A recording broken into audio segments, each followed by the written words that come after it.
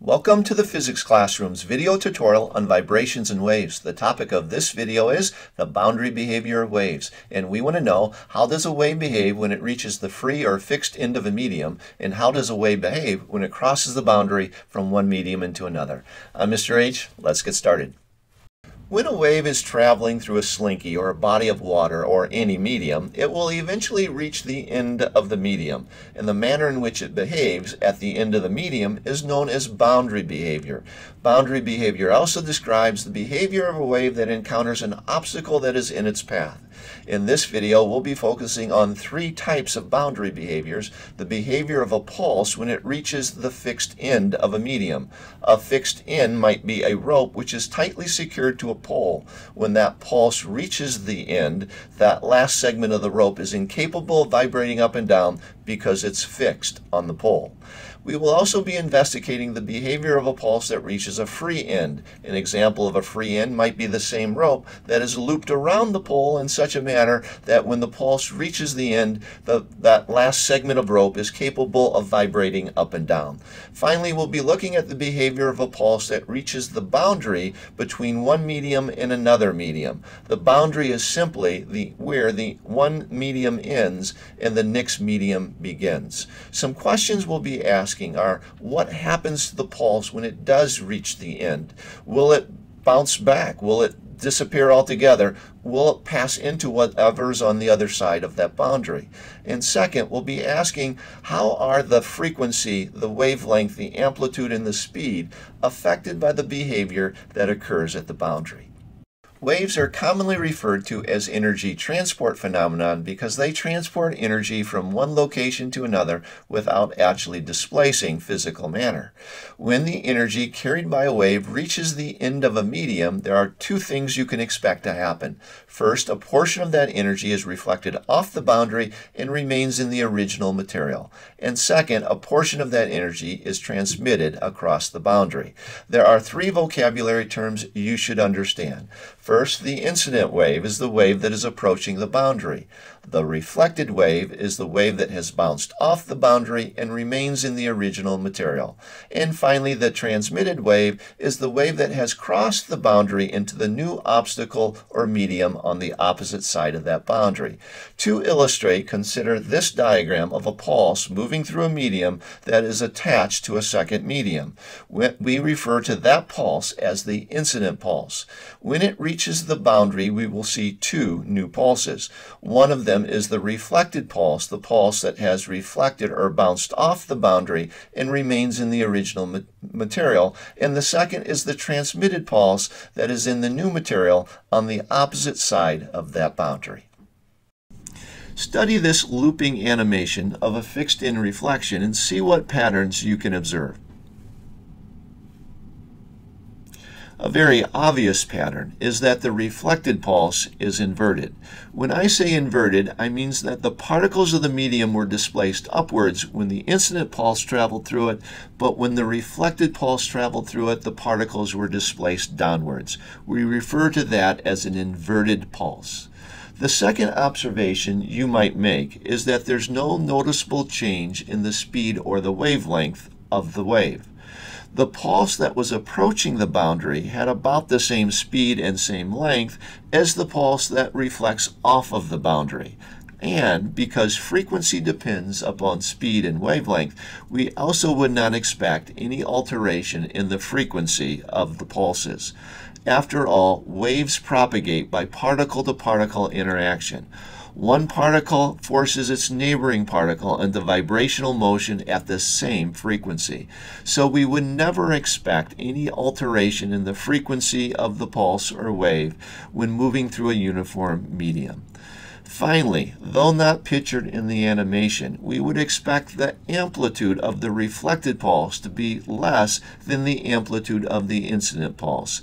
A portion of the energy is always transmitted across the boundary, and because amplitude reflects the amount of energy that is transported by the wave, a loss of energy means a loss of amplitude.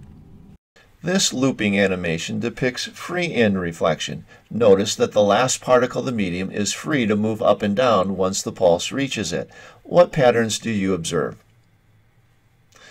There are three patterns I'll point out, and the first is the rather obvious one, that unlike fixed in reflection, there is no inversion with free in reflection. As the incident pulse approaches the boundary, particles are displaced upward, and as the reflected pulse leaves the boundary, the particles of the medium are still displaced upwards. No inversion. The second pattern that I would state is that there's no noticeable change in the speed or the wavelength of the reflected pulse compared to the incident pulse.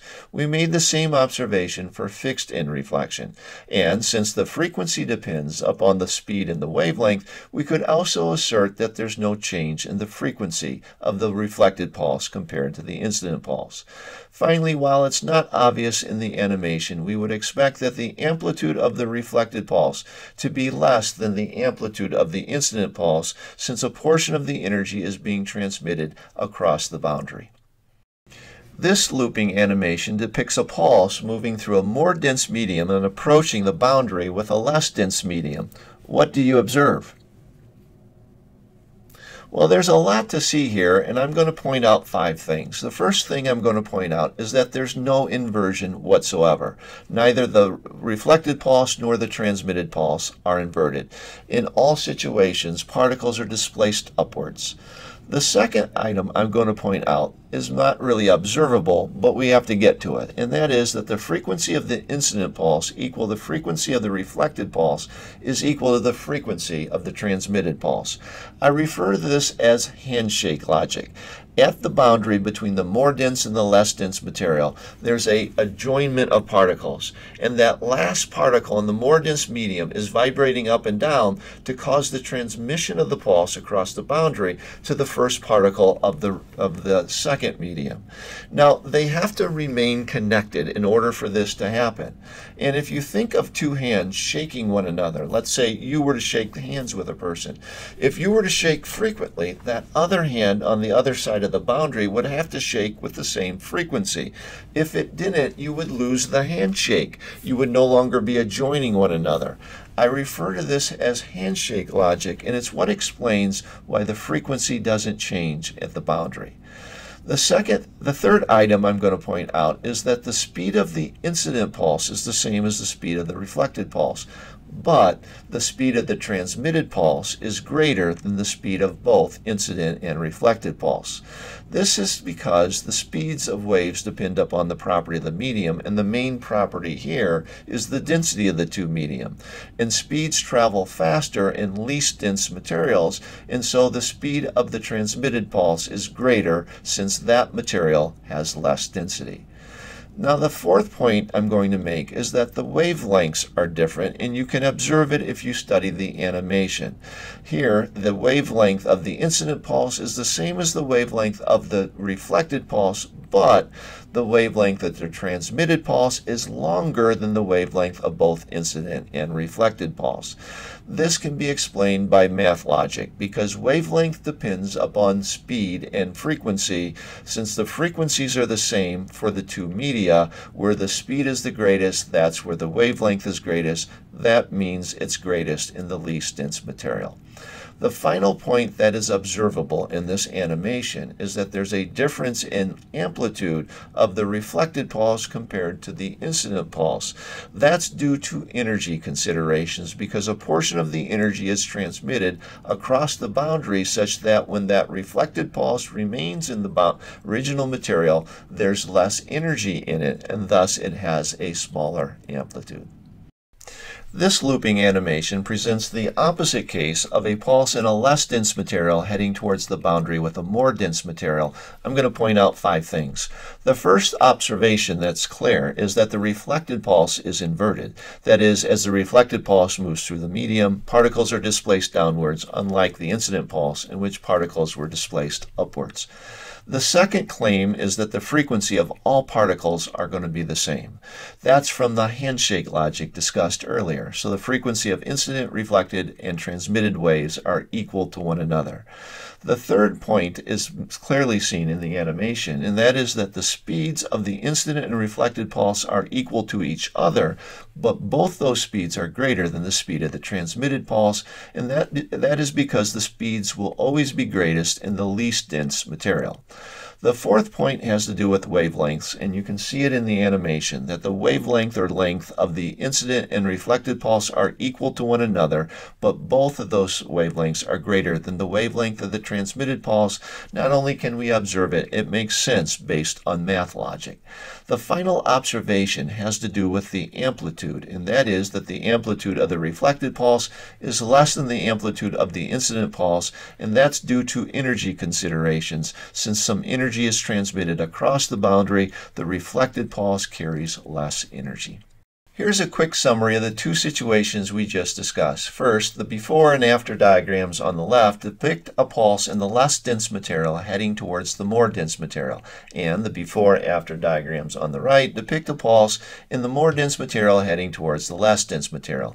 Here's 4 summary points that are good to put in your noodle. The first one is the frequency is the same in each of the media. The second point is that the speed will always be greatest in the least dense material. The third is that the wavelength will always be greatest in the least dense material. And finally, the inversion of the reflected pulse only occurs when the incident pulse is in the less dense material heading towards the more dense material. It's at this time in every video that I like to help you out with an action plan, but before I help you out, could you help us out by giving us a like, subscribing to the channel, or leaving a question or comment in the comment section below. Now for your action plan. Here are 3 resources that you'll find on our website, and I've left links to each in the description section of this video. You have a simulation which allows you to manipulate a variable, observe the result. You have a great Minds on Physics mission on boundary behavior waves, and finally, here's a tutorial page that you can reference when you need one.